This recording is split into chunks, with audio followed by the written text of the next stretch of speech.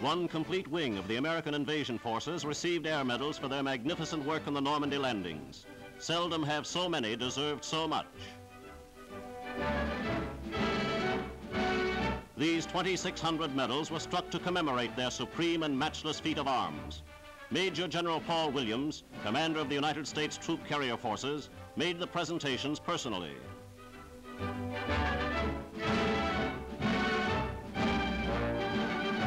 Officers on the same operation received distinguished flying crosses at the hands of General Brereton, commander of the 1st Allied Airborne Army.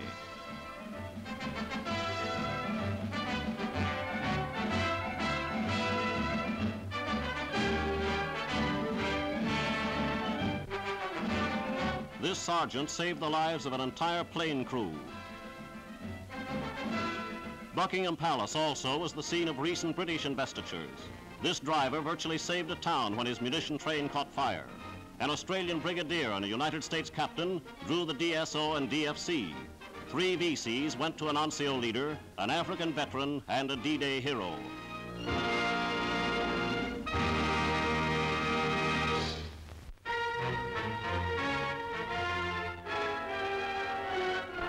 Underground pictures have caught the desperate German flight from Antwerp. The Belgians tore down road signs and made every effort to impede and confuse the Nazi exodus. Mysterious defects appeared in Nazi transport, further slowing the enemy retreat.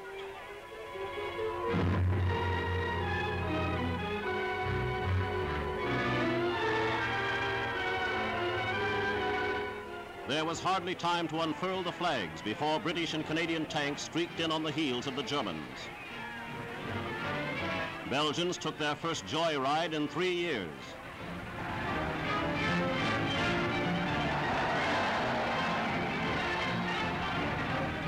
The Nazis were not even given time for their usual work of demolition. Their eyes were on the false security of the threatened Siegfried Line. Belgian resentment was exercised bitterly against collaborators.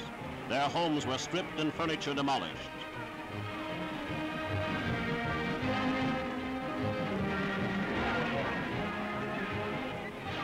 The Belgian Marquis thwarted the flight of many of the Germans and paraded their catch back to the Allied prisoner cages. The port of Antwerp was left almost intact and may soon become another great Allied supply funnel. At the moment, the Nazis are fighting bitterly on its water approaches, attempting to keep the port immobilized. But time and the tide of Allied military power are engaged in bringing this resistance to an end.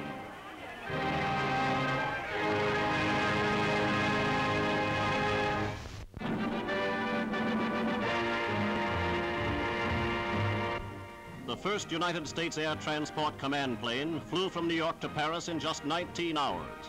It brought General Marshall, commander of the United States Army, for consultation with Supreme Commander Eisenhower. Also aboard was Associate Justice James Byrnes. Generals Bradley and Smith were on hand to meet their distinguished superior officer. This meeting comes as the Allied armies are preparing to cataract en masse across the German nation.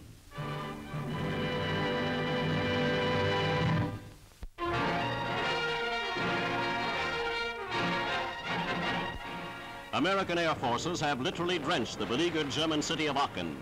Aachen became the first German town of any size to find itself completely cut off from the Wehrmacht. Artillery joined the attack, while American ground forces east of the city completed its encirclement.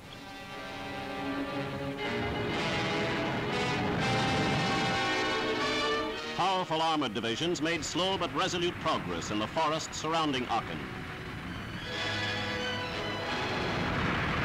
They pushed their way through and smashed every counterattack the Germans managed to launch.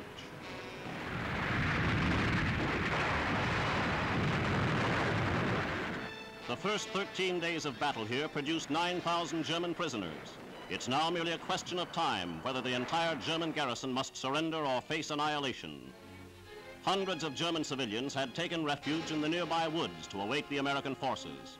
Growing numbers of Germans are finally having a taste of that war they unleashed on so many others. The enemy population has moved to special camps behind the Allied lines. Many of these Germans profess relief that the Gestapo and their own army have been driven out, but all will receive realistic treatment as actually or potentially dangerous to the Allies.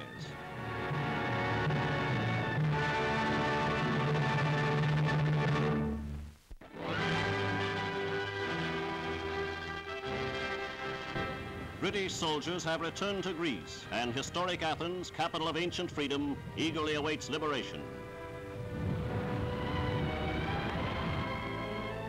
The immortal isles of Greece are being restored. Once they were blemished by Circe's swine, and more lately by the Hitler breed. But now, as elsewhere, the Nazi curse is being lifted. The Aegean landings were virtually unopposed.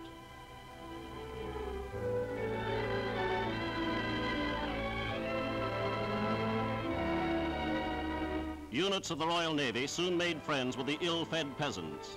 Already 30,000 tons of wheat have reached the country from North America. Everything possible is being done to dispel the Nazi-induced famine. The faces of the Greek peasants and the handwriting on the wall bear the same message.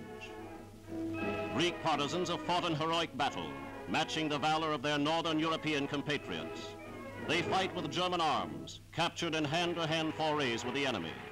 The modern Greek is no less valiant than his ancient prototype.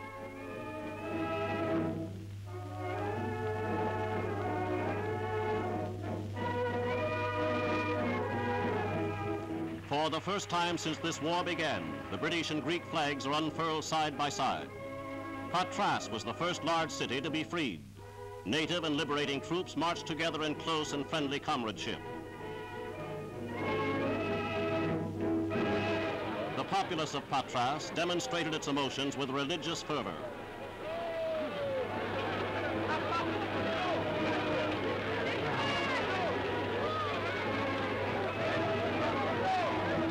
Among the banners wave palm branches, reserved for those who bring the fullness of peace. This devotional procession is usually seen only on the occasion of church festivals.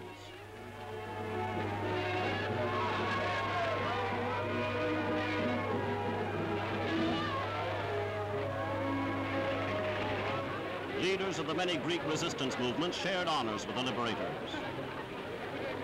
The town's mayor rode in from his mountain headquarters where he'd been directing the local guerrilla campaign.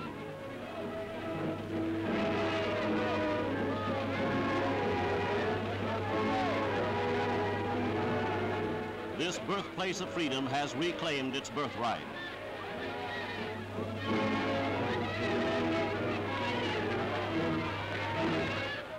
British paratroopers were first to land, but they were soon followed by a full RAF regiment. The latter were given every help possible as they prepared their first landing strip near the Greek mainland. The flag was hoisted within a few hours, and the first Dakotas came in with supplies.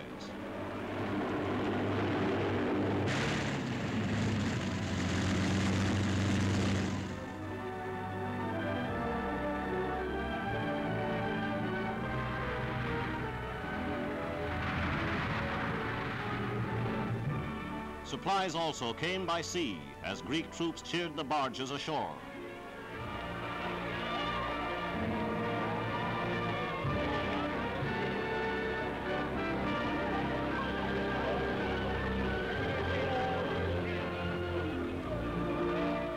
The officer in charge decoyed the Greek children, giving his men a chance to go about their duties.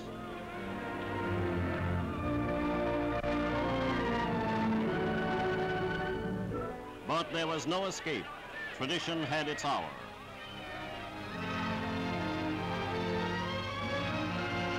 The liberation of Greece is well underway. Freedom is returning to its ancient and classic home.